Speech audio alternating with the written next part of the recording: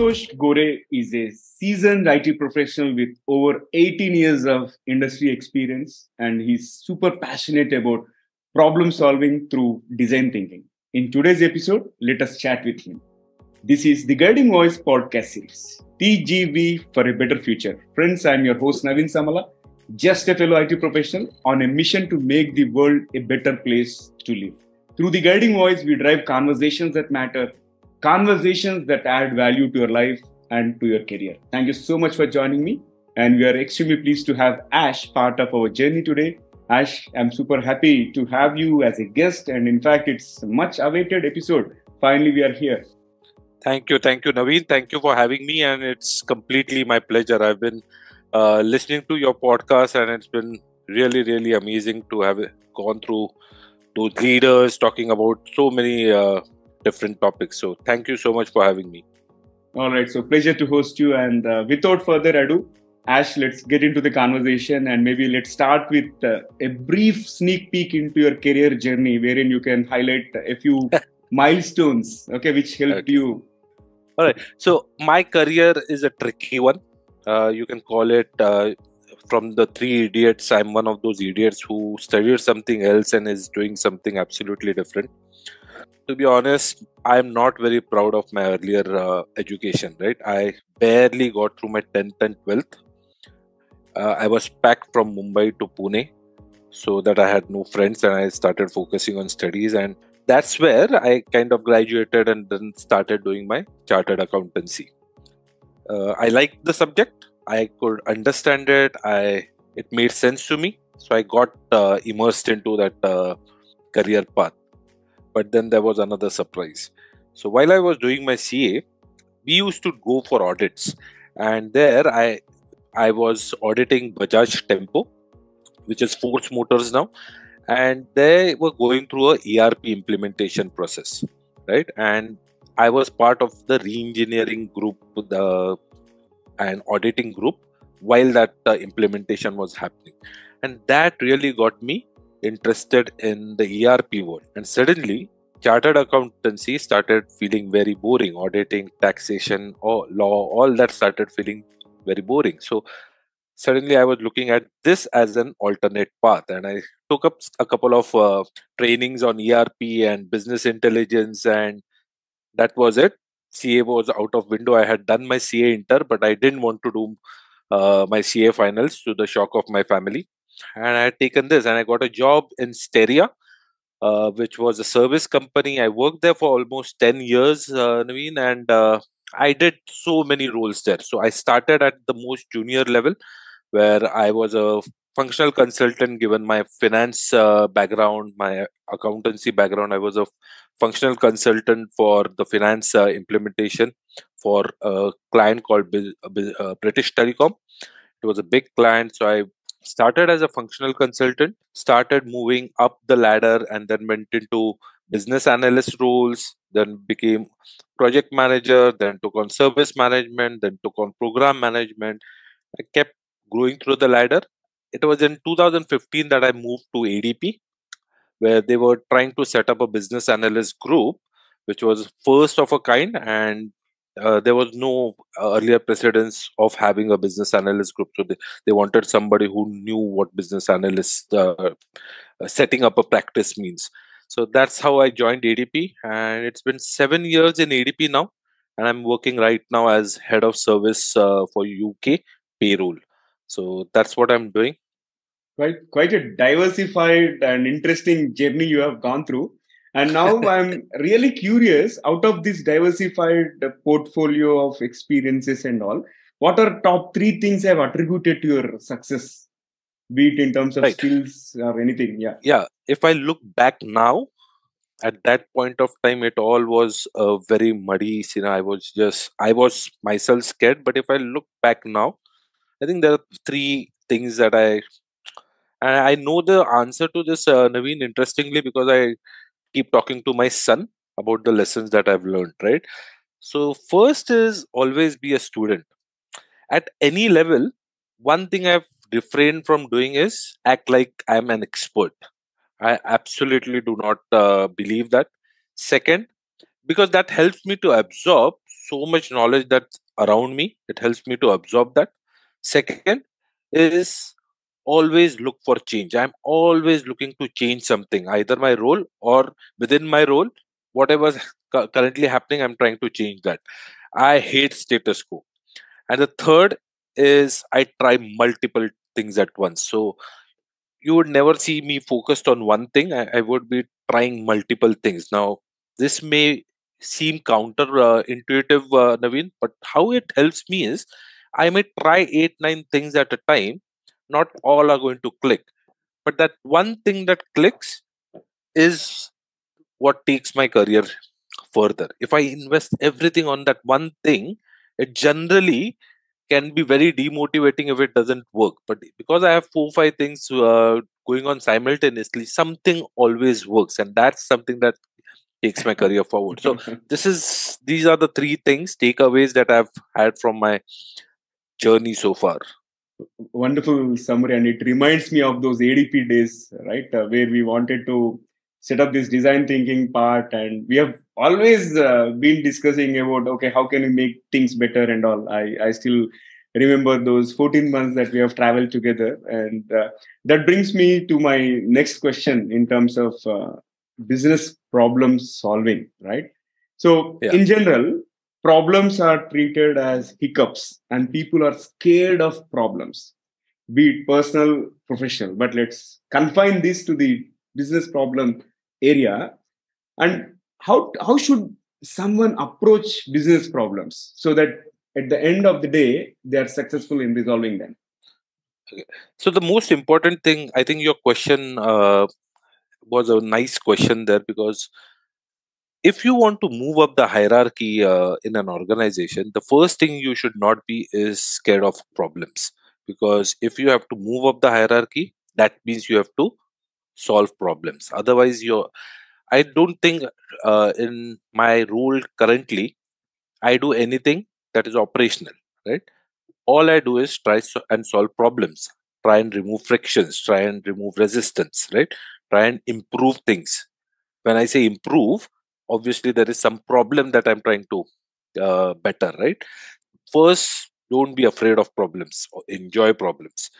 The funny part is, and that's something my leaders have always been bemused, is every time things start stabilizing, I start getting destabilized, because I need a problem to solve. So if you want to be part of the problem solving team, enjoy problems. I absolutely.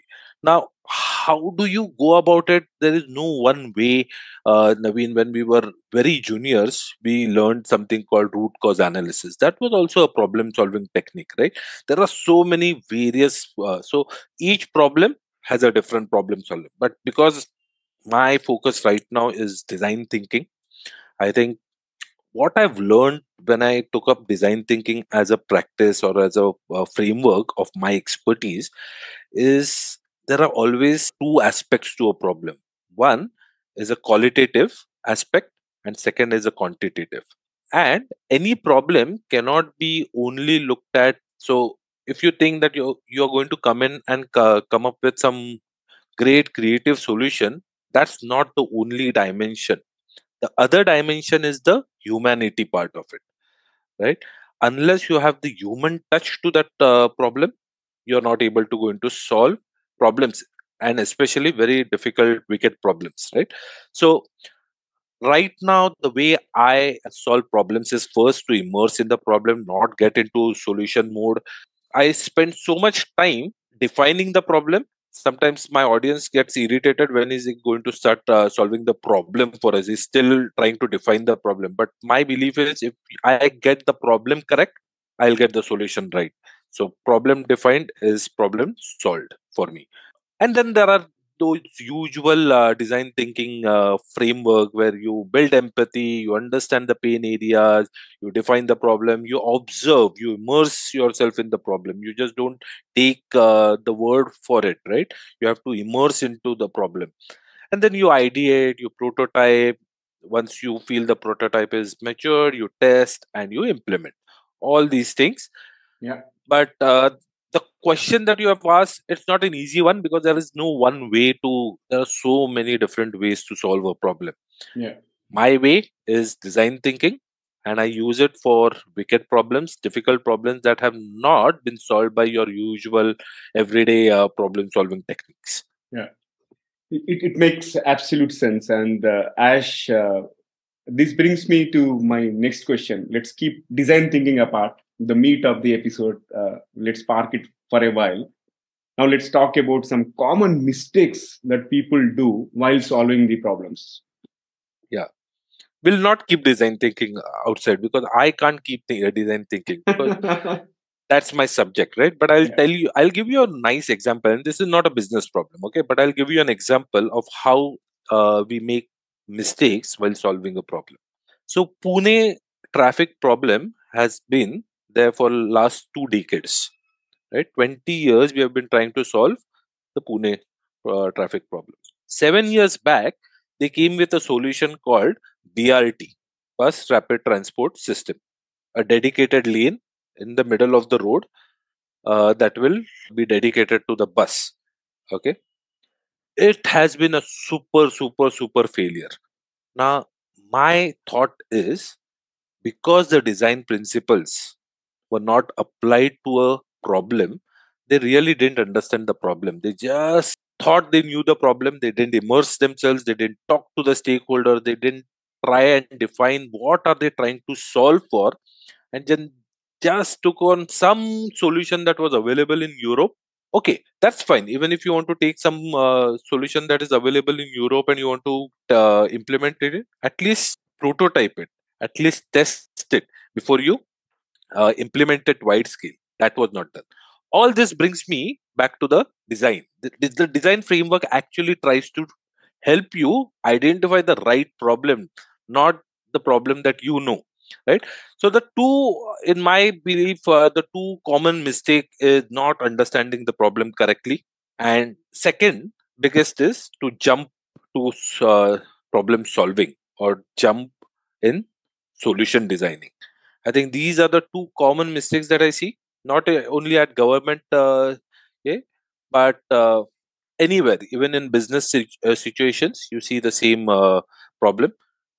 You think you know the problem, and second, you start solving before you understand it. That, in my view. This reminded me of one scenario, especially during the COVID wave 2 treatment. Similar approach was followed, okay, wherein one size fits all treatment is provided to the patients irrespective of their health conditions and all, and because of which we have lost many lives, right? So I agree, like prototyping, first of all, empathy has to be there and understand the problems that you are solving, because a problem defined well, like if you're spending more time, like 80% of the time, then the solution becomes obvious, right? That most of the times people miss that aspect of it. And thanks for bringing that. Now let's talk about your and my favorite topic, which is about design thinking.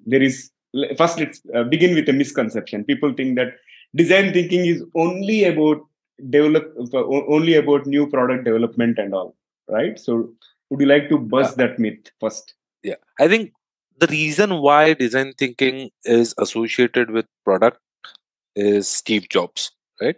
He was the first person to bring in humanity and liberal arts to product design. When I say humanity and liberal arts, is using creativity with the human touch, right? So understanding what people want, how they experience things, what is their experience going to be like, that's the humanity part of it. And then using liberal arts and so creating amazing solutions, that's where Steve Jobs really excelled, and that's why it is always associated to a product. However, I have not, in a very limited scope, applied design thinking to products, right? Mainly, I've used design thinking as a problem solving framework across service, operations, and sometimes even to BPO industry.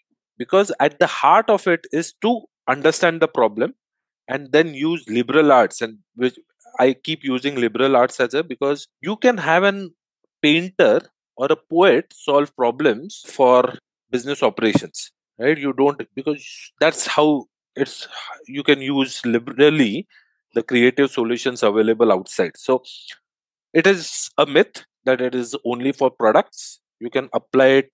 One of the projects that I'm going to run, Naveen, is my son is moving to standard 10th next year. So after 9th standard, we are going to go into a resort and do a design thinking workshop of how to get past this 10th milestone. Yeah, actually. So you can, because I need to understand, I need to build empathy with my son, understand where his challenges are, what he's going to go through during this. He has to understand what my expectations are. And then we get together asking and creating solutions that meet both our needs, right? That's how empathy is built, and that's how solutions are built. So you can apply design thinking anywhere. Now let's dissect the problem solving piece using design thinking. Any pointers there? Dissect the problem. I'll give you some steps that I follow while design thinking, right? Sure, go ahead. I kind of touched upon it earlier. Design thinking, you have to first invest a lot of time defining the problem. Unless you know what the problem is, you're not going to get the right solution. So how do you define the problem? Somebody can come to you and give you a problem statement, right? What they think is a problem statement, but what you really need to do later is to dissect the problem into many different small segments of problem by talking to various stakeholders who are impacted by the problem, right? Now that is another practice. How do you build your stakeholder map, or how do you get all the pain areas from your stakeholder, right? Then you have to immerse yourself with the stakeholder. You have to observe them. You have to actually experience the pain that they go through right from their day starts to their day ends.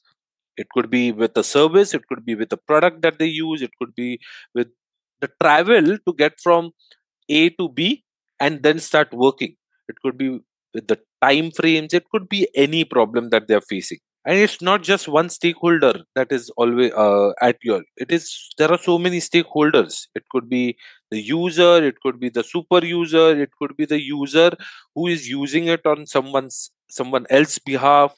There are so many aspects to it. So once you start immersing, you will start building empathy. And from that empathy, what you will realize is what is the immediate problem that needs to be solved.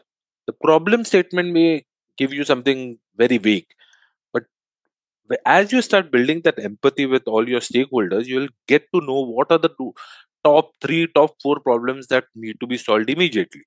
That is how you will start prioritize. Now, once you prioritize, once you know that these are the top three things that you want to solve, you have to explore all the options. You don't have to improve all the time what you have. You can completely relook at the solution.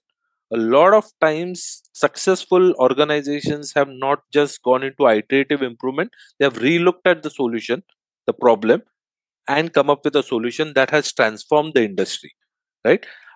Incremental improvement is not the forte of design thinking. Transformation is. So that's how you will start exploring, you'll start ideating, you'll choose some ideas that your users like. You'll create a prototype. A prototype is something that they can feel, they can experience, not a full blown model, but they can actually experience what it will mean. If you think you need to improve it, you improve it.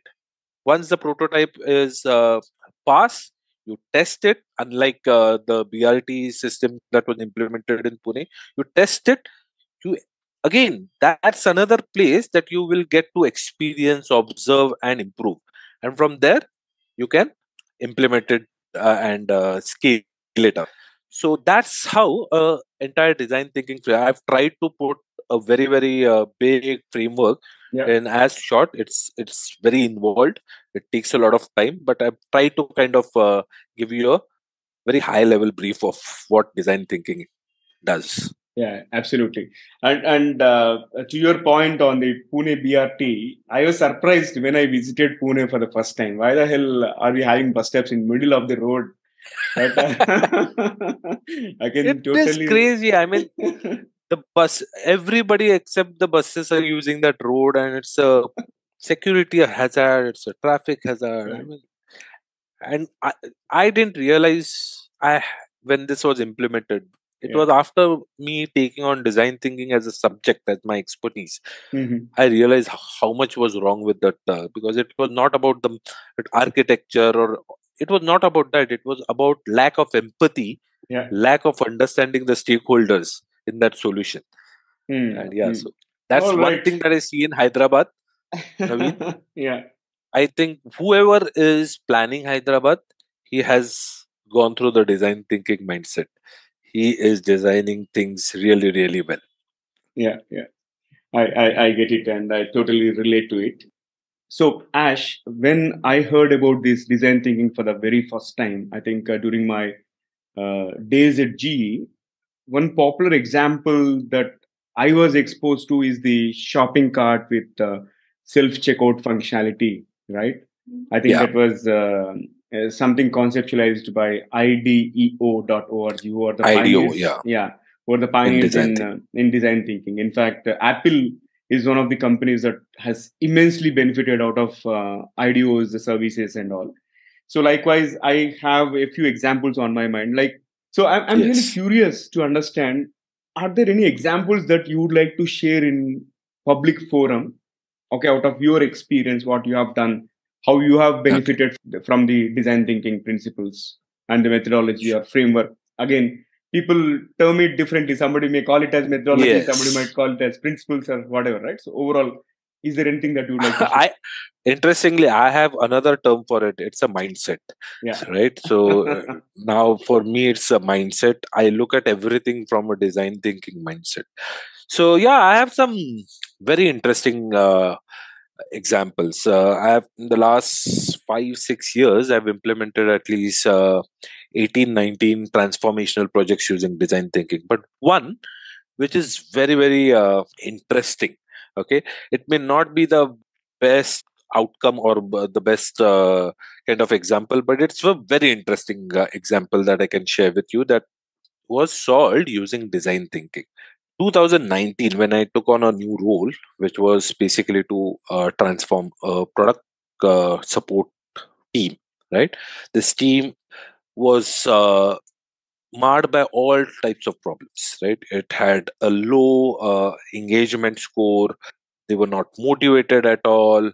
There were escalations coming all around. The client experience scores were in negative. They were working overworked, everything. There was high attrition. So any problem that you could map to a team, that team had that problem, right? And when I was briefed about what the problems are, obviously you have multiple stakeholders that you talk to understand why are we in this situation. So the senior management told me that the team is not trained enough, not skilled enough to manage. The leaders are not managing the governance properly. When I talked to the team, they said we are short staffed. When I talk to the clients, they tell me that you have no idea what client service means. And three people telling me three different. Sometimes what happens is, if three people are telling me the same problem, I can at least rely on the problem statement. Here, three people are telling me completely three different problem statements. So the first thing I did was to have that somewhere in the back of the mind, but start fresh, to relook at the problem using design thinking.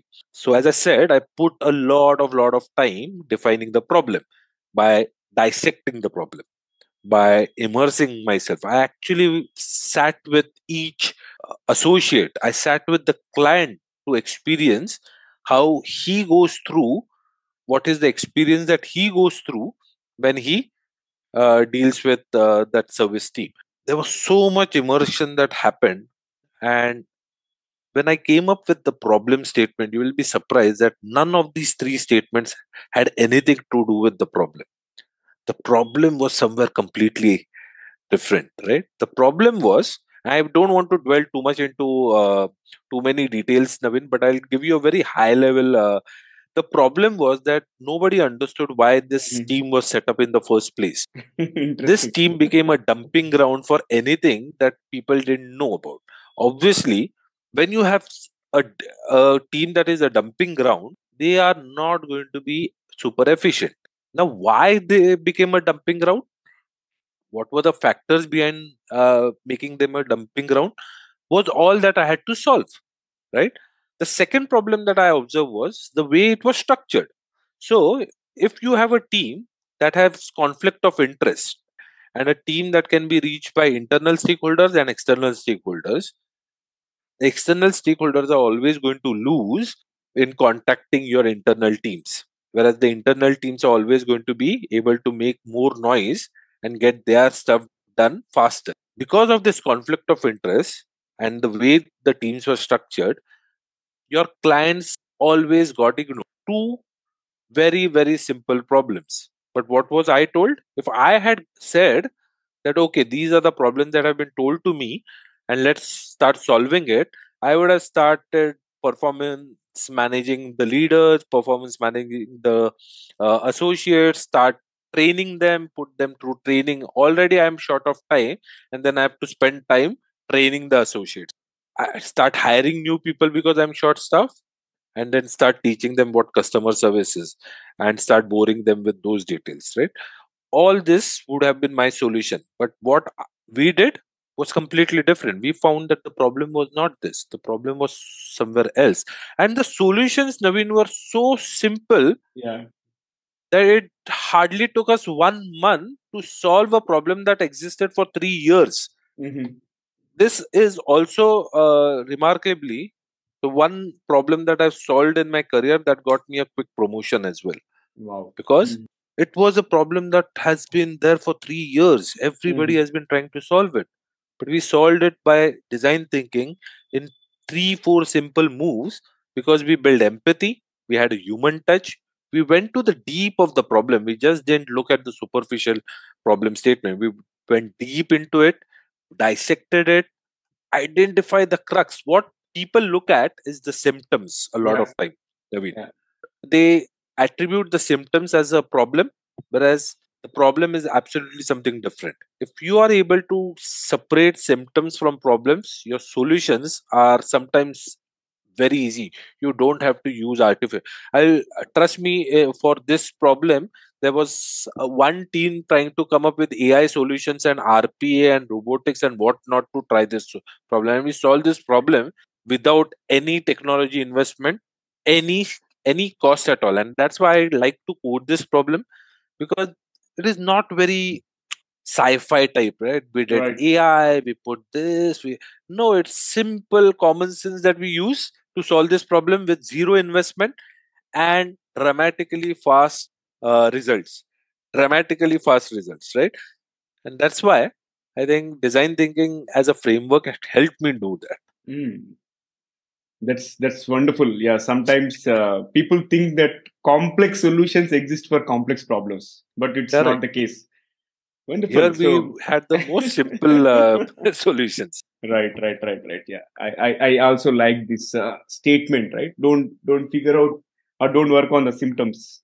We need to diagnose the whole disease, underlying Correct. disease. Right, that makes more sense, Yeah. and it that way the countermeasure will be effective and permanent.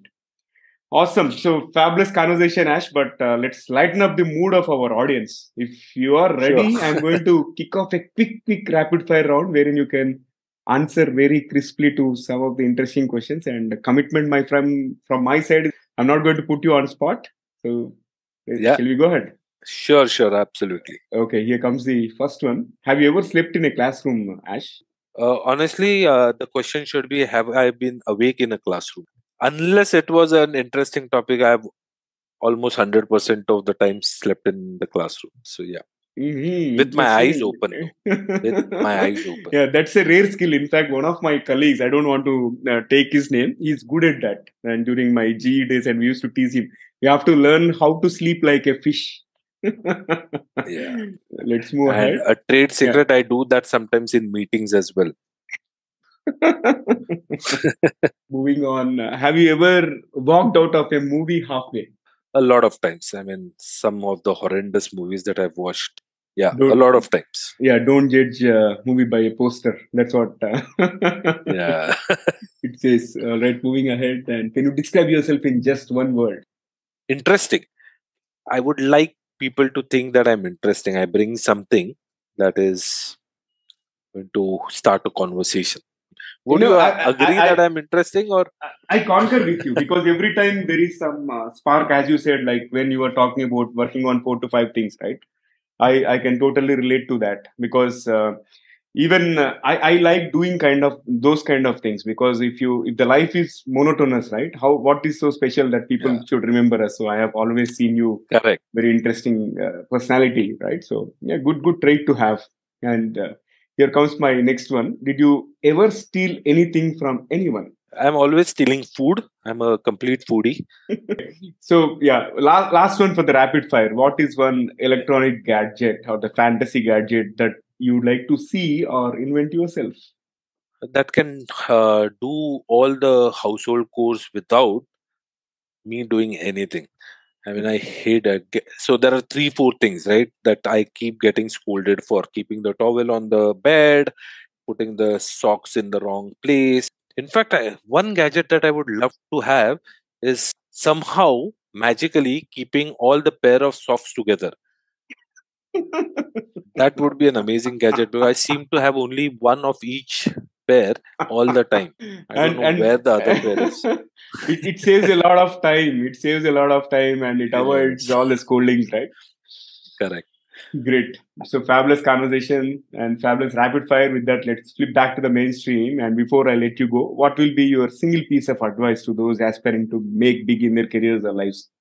This is a question that I just got asked about 2-3 months back, when I was kind of promoted and took on a new role. So obviously, suddenly 2 months back, I had no idea how to further my career. And just because I got promoted or was nominated for a promotion, everybody figured out that I know how to get promoted or I can advise people.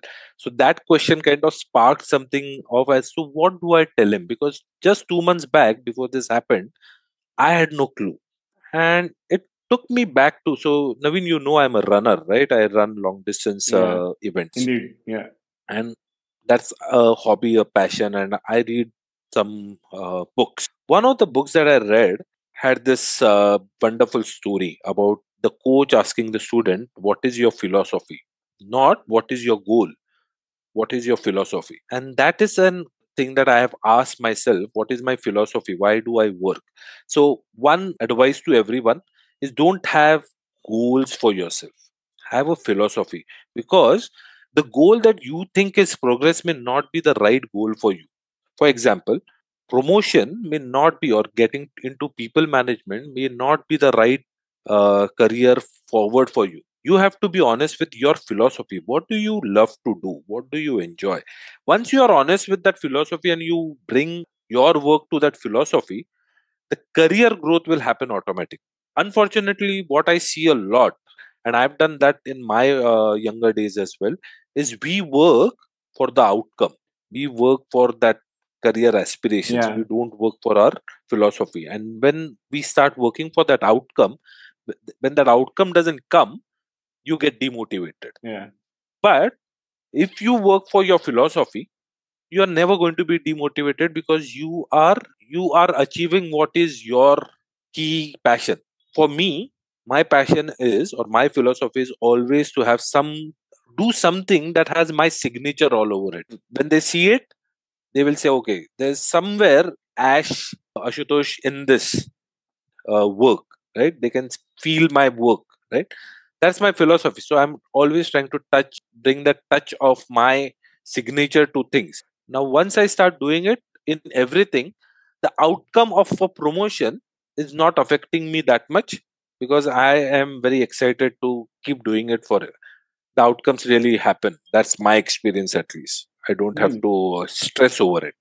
No, it's so powerful, and I can resonate with it. Like, don't work for the results, work for the cause, and be true to yourself. That's what I can Yeah. summarize. Great. So that has been fabulous conversation, and I enjoyed talking to you as always. Thank you so much for being part of the Guiding Voice journey, and really Thank you, appreciate your Naveen. time and all the wonderful insights. Thank you so much for having me. It was really wonderful. All right, so friends, that was our episode with Ash. And before we move into the trivia section, here is a request to you: in case if you haven't subscribed to us, please subscribe. from the app where you have tuned in or found the episode. And also, if you have loved this conversation and found it useful, request you to share with at least 3 of your friends or colleagues who can benefit from the guiding voice. Thank you in advance. Now let's hop into the trivia segment of today's episode. If you could recollect what has been discussed with Ash, he mentioned about WITTY problem, right? So today's trivia is about WITTY design thinking. Design thinking is especially useful when it comes to solving wicked problems, which many people are scared of, right? But let's understand where this wicked problem term has come from. The term wicked problem was coined by design theorist Horst Rittel in 1972, and it is used to describe particularly tricky problems that were highly ambiguous in nature. And with wicked problems, there are many unknown factors and there is no definitive solution. The problem or solution may be connected to another wicked problem. Therefore, it was an ongoing process that requires design thinking. So, a couple of examples which we can refer to in the modern day are poverty, hunger, and climate change, right? So, these are the wicked problems that are existing and that have been existing and prevailing. Likewise, you may be aware of any wicked problems and you can mention about those in the form of YouTube comments, or you can also comment on social media wherever you found this episode. That's all for today, friends. Thank you so much for joining me. And please do not forget to share your topic recommendations or guest speaker suggestions through social media or email me at theguidingvoiceforyou@gmail.com. I am your host, Naveen Samala, just a fellow IT professional, but a passionate learner on a mission to make the world a better place to live. Through the conversations that matter, through the conversations that add value to your life and to your career. Until next time, bye-bye. See you all in the next episode with another wonderful guest with an awesome topic. Take care.